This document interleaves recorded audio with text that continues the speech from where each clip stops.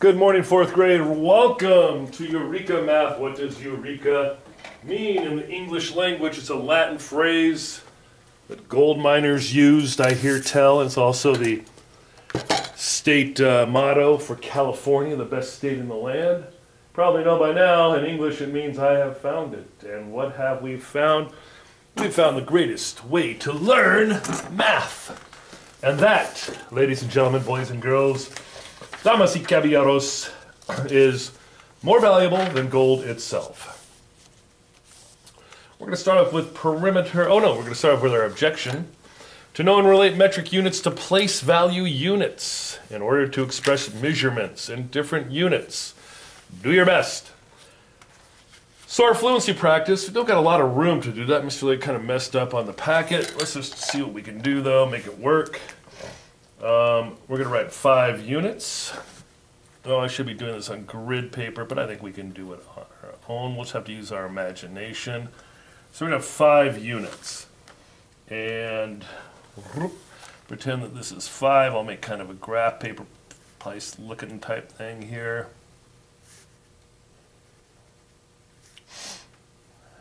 Go ahead and make a square with me. We'll go 1, 2, 3, 4, and 5, and then we'll go crossways 1, 2, 3, 4, and 5. So we see that it's 5 units this way and 5 units this way. So we're going to try to find out how many square units there are, okay?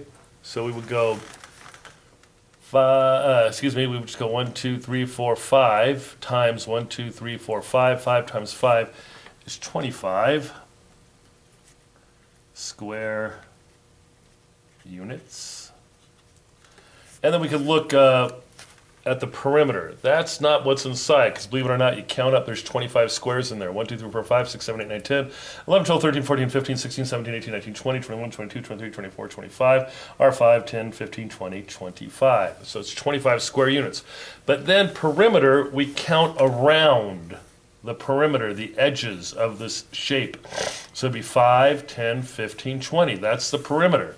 This is the area. I'm sorry, I forgot to put A equals. So the perimeter equals 5, 10, 15, 20. It's all these sides. So perimeter would equal 20 units. They're not square units. There's 5, 10, 15, 20. Suppose we had another shape, and write this down. And let's say this side was 5 units, but we don't know what this side is. However, we do know the area is 15 square units. So what would this be? If it's 15 square units, 5 times a number would get me that 15 square units. So what is 5 times what is 15? Well, let's go 5, 10, 15. Well, it's got to be 3 units on this side. Now we can do the area. 5 plus 3 is 8, plus another 5 is 13, plus another 3 is 16. So the perimeter would equal 16 units. Okay, we'll be doing more of that later on in the year of the perimeter and area. We're going to shoot right down to our application problem. And let's figure out what's going on here. We're going to underline what we know, annotate, and squiggly line what we need to find out. So, Adam poured 1 liter, 460 milliliters of water into a beaker. Over 3 days, I'm going to circle the 3 just in case I need it, some of the water evaporated. On the 4th day, I'll circle 4th, 979 milliliters of water remained in the beaker. That's what remained. How much water evaporated? So remember my beaker yesterday? So it started out 1 liter, 460 milliliters, and wound up at 979. So we need to find out how much evaporated. We don't really need the 3rd or the 4th days. So let's get right to it with the fabulous tape diagram. And we'll make our tape diagram right here. If you're confident, you may go right ahead and just solve this. So what is our whole? The whole is what? Usually the big number up here, right? That's what we started with. That's what was in the beaker. So we're going to put 1, remember the big L for liter, and 460 small m, lowercase m, capital L. We do know that 979 milliliters evaporated. That's nearly a liter, right? Nearly 1,000. So we'll write 979 milliliters. And then we look over here, and this is what evaporated. We don't know what that is. Just E, evaporation, we'll call that. So let's try to figure this out a couple of different ways. Are you with me? We could use a standard algorithm. Just convert both of these, convert that to milliliters. How many milliliters would it be? We know that's 1,000 and 460, so we'll just put 1,460. We got to put the unit there so we remember, right? And we're going to subtract 979 milliliters. Okay? So, we're subtracting. There's our problem right there. Mr. Lake is going to just double check the camera, make sure we're all in focus and in line. Yep, everything's looking good. So let's get busy subtracting. I know I can't take 9 ones away from 0 ones, so I'm going to decompose the tens. This will become a 5, and this will become a 10, right? 10 minus 9 is 1. Before I forget, I'm going to put my milliliters there. Then we have 70 milliliters. Can't subtract 70 from 50. So we're going to decompose from the hundreds. This will become a 3, and that will become a 15. 15 minus 7. If you can't do that in your head, just count up. 8, 9, 10, 11, 12, 13, 14, 15. 5 plus 3 is 8. I can't take 900ths away from 300, so I'm going to decompose the thousands. Make that 1300ths. 1300ths minus 900ths. Can't figure that on your head. Just go 9, 10, 11, 12, 13. 4. So it looks like E, and we'll come down here to do this, E equals 481 milliliters, and we could just say 481 milliliters evaporated. Period. Okay? We could also do the other solution. Let's just do a real quick job of this, okay? Excuse me. We can go like this. We can say 1,460 milliliters minus 979 milliliters. And what we could do is break this down to 1,000 milliliters and 460 milliliters, so we have that. And let's just cross out this right here, because let's say we did 1,000 minus 979, think about it, 80 would be 1, and then 90 would be 11, and another 10 would be 100, or 1,000, excuse me, so this would be 21. Understand how that works? 21 milliliters. Then all we have to do is add these two together. 460, 480, 460, 470, 480, 481. That's if you really got this whole business down. If you don't, that's okay. So let's continue on with our concept development. And the first thing we're going to make is a place value chart. I know we love those. Let's just go ahead and do it kind of to this side. We'll do 1 column, 2 column, 3 column, 4 columns. Okay, we have 4 columns, and I'm going to put a line right across there so it looks like this. And let's label those columns. We're going to start off with 1 gram. Okay. Then we'll go to 10 grams, 100 grams, and then 1 kilogram, or how many grams would that be? How many paper clips? 1,000 grams. So make your number line look like this.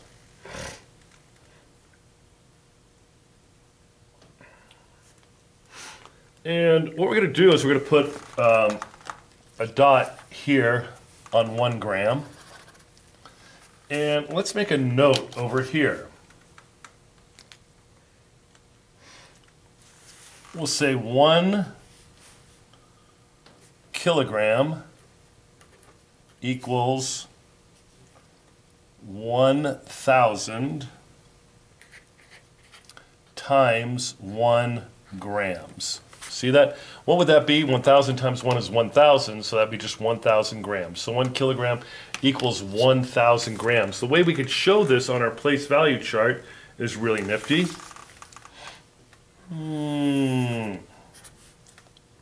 One right there. What did we multiply by? We multiplied it by 1,000, right? So 1 gram times 1,000 equals 1 kilogram.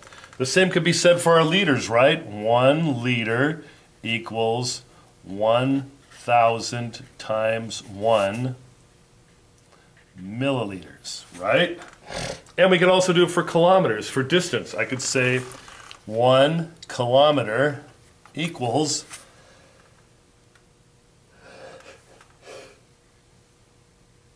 excuse me, equals 1,000 times 1 meter. And we could just, if we really want to show this, all this together, we'd say 1,000, that's 1,000 equals 1,000 times 1. So we had 1 gram, we multiply by 1,000, we get 1,000 grams, and that gives us 1 kilogram. Same thing over here. 1 liter equals 1,000 times 1 milliliters. 1 kilometer equals 1,000 times 1 meters. And 1,000 equals 1,000 times 1. Okay, we're going to do another one before we turn the page. This one we only need 3. Excuse me. Nose itches. Okay, so we're going to do this. And we're going to call this 1 meter, 10 meters, and last but not least, 1, excuse me, Mr. Leggett, cross that out. 1 centimeter, 10 centimeters, and then 1 meter or 100 centimeters. So that's what it looks like. Now, we do use centimeters and meters a lot, and it's not about 1,000. In this case, it's about 100. So if I had 1 centimeter and I wanted to get to 1 meter, I would multiply it by 100, and I would get 1 meter. So we could say in this case, 1 meter equals 100 times 1 centimeters. Okay?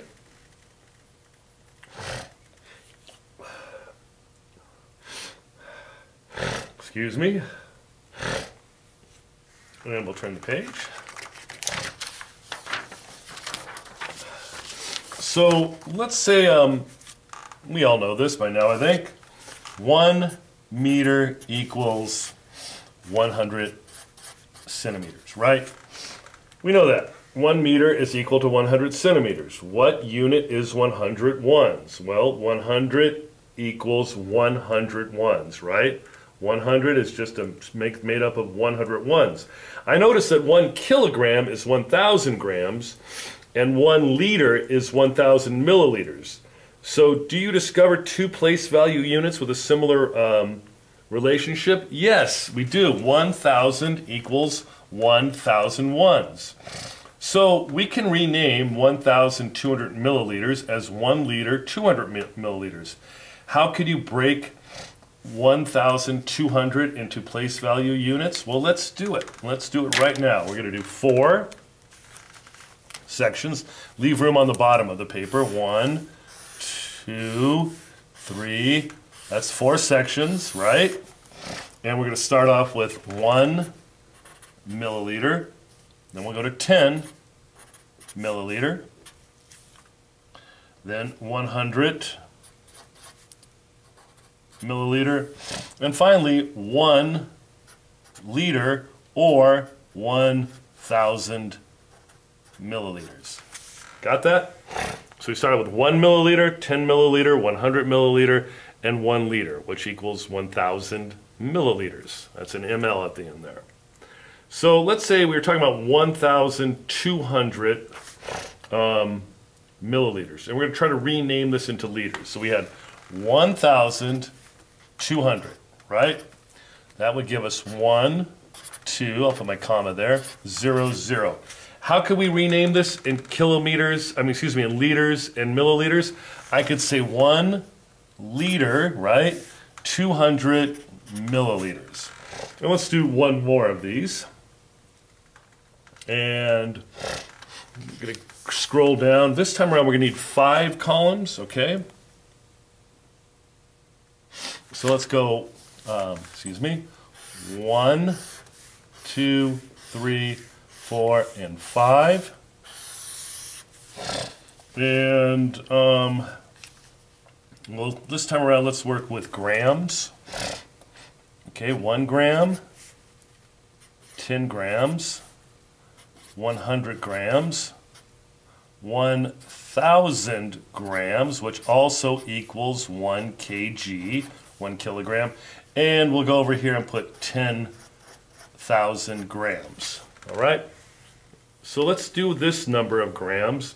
Let's do 15,450. 15,450 grams. And we're going to try to break it into kilograms and grams. All right? That's our number right here. So I have 1 10,000. I have 5 1,000 place value. I have 4 hundredths. I have 5 tens. And 0 grams. So we could say 1, 5, 4, 5, 0. I'll put my comma there. So how can we break this into kilograms and grams? Well, we know that anything 1,001 over is kilograms, so I could put 15 kilograms, 450 grams. I hope that's starting to click and make some sense. And we'll do one more. It's also, we can also call that 15,451s, right, if we wanted to.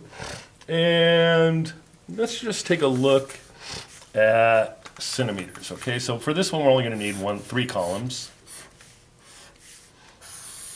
And we have 1 cm, 10 cm, and 1 meter, or 100 centimeters. So let's say we have 895, 1, 2, 3, 4, 5, 6, 7, 8. 1, 2, 3, 4, 5, 6, 7, 8, and 1, 2, 3, 4, 5. So I have 8, 9, 5. How can I break this up into meters and centimeters? Easily. It's 895 centimeters right now, but I can also do 8 meters, 95 centimeters. Ta-da! All right, we're moving right along, ladies and gentlemen, boys and girls, damas y caballeros.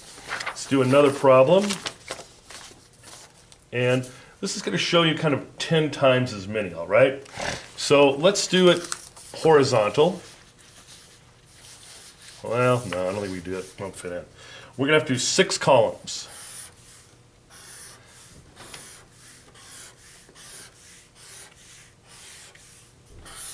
All right, 6 columns. And we're going to do milliliters and liters.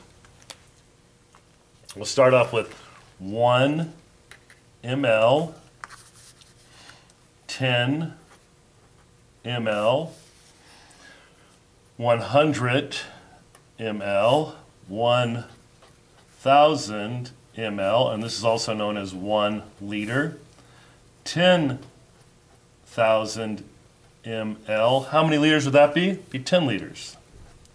And 100,000 ml. How many would 100,000 milliliters be? It would be 100 liters. Okay, so we're all set. So let's say we had this equation to deal with. 700, and go ahead and write this down, 24,706 milliliters greater than or equal to 72 liters 760 ml. So go ahead and write that down before we start. Excuse me. alarm went off. That means my math lesson's running out of time. So, let's see what we have. We have 72 liters, right? So I would do 70, 1, 2, 3, 4, 5, 6, 7, 2, 7, then 6, and 0. So we can see that this is 72 liters, 760 milliliters. But what about the next one? We don't even need to do the dots, okay? Let's just take a look. 724,000. So that would be 724,706. So we could see that this number is definitely greater. And we could break this up into liters and milliliters, can't we? 72 liters, just like it's set up there. 724 liters, 706 milliliters, and 760 milliliters. So we can totally see that that is greater. 724 liters, definitely bigger than 72. We'll continue on. Next page. I hope I have another page left. We're going to do a number line. Yahoo! So, make your number line. All right. We're going to put 4 ticks, 1, 2, 3, and 4. Okay? First tick. We're going to label 7,230 meters. 7,240 meters, 7,250 meters, 7,260 meters. So we have 7,230 meters, 7,240 meters, 7,250 meters, and 7,260 meters. So it looks like they're going up by 10 meters each time, each tick. 10, 10, 10, 30, 40, 50, 60. All right, let's see what this looks like in kilometers and mixed units, okay? We're ready to give that a try? We know that 1,000 meters equals 7 kilometers, so down below we would put 7 km. How many meters are left? 230 meters. Down here, we know it's 7,000, right? So that's 7 km, 240 meters. Over here, 7 km, 250 meters. And you could probably get this one on your own, I'm sure. So let's do 7 kilometers, 260 meters. You see how that works? Alrighty, I think that will be the end of our math today. Please log on to Zern. Please keep doing a terrific job for Mr. Cornejo. Earn those 15 minutes of extra recess.